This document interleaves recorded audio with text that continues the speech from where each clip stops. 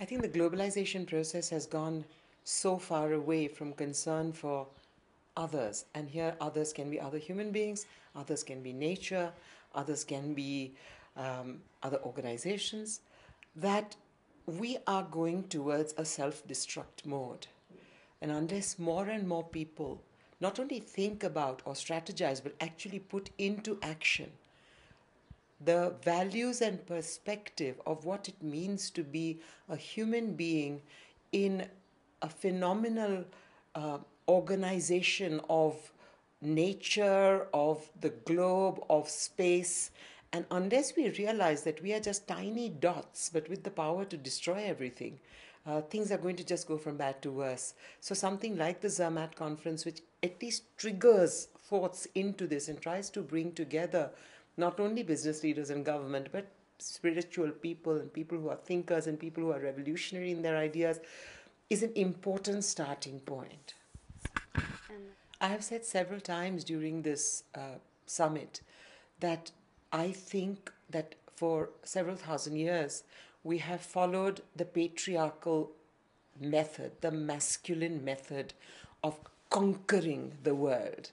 And conquering has led to a zero-sum game. If I win, you lose. That is not the way of nature.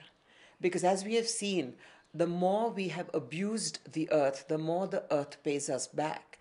If you look at the number of natural disasters that have happened in the last few years, you know that it's much more than ever before. There is another way, and that is the way of nature, that is feminine leadership. And I think feminine leadership requires people to think in terms of nurturance, think in terms of everybody gaining, and that everybody includes the earth. It doesn't include only human beings. It includes biodiversity, it includes animals, it includes plants, it includes everything, because we are part of a much larger ecosystem. Feminine leadership encompasses all of that.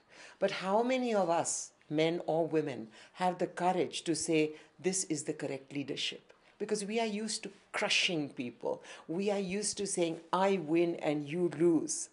But in fact, that has taught us today, at least those of us who are willing to open our eyes, that there's no I win and you lose. If you lose, we all lose. The arts are one of the most persuasive languages that we have.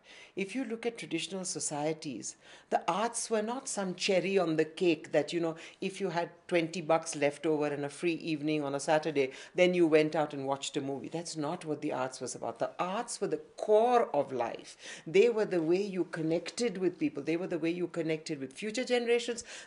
The arts, music and painting and sculpture, was the way rites of passage were created. They were the way you stayed in touch with the spiritual, the practical, and found a balance. And yet we have reduced it to some ridiculous entertainment or cabaret or something that you can switch on and off.